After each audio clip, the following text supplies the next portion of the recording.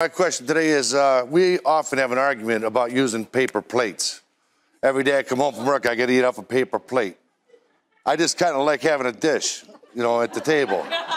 I mean, that's just the way I feel. What do you think? Well, hell, I'd make you a dish, Mike. Thank you, brother. Well, basically because I'm scared of you right now. Well, no. But I mean, how do the men feel in the audience? Do you think we should have dishes or plates? Well, hold.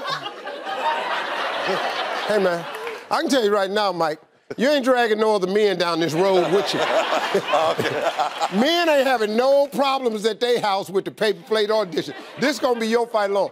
Why does your wife want to use paper plates? Well, I think she just, maybe, I don't want to say the word lazy, but, you know, that might be a bad thing. I didn't want to say lazy.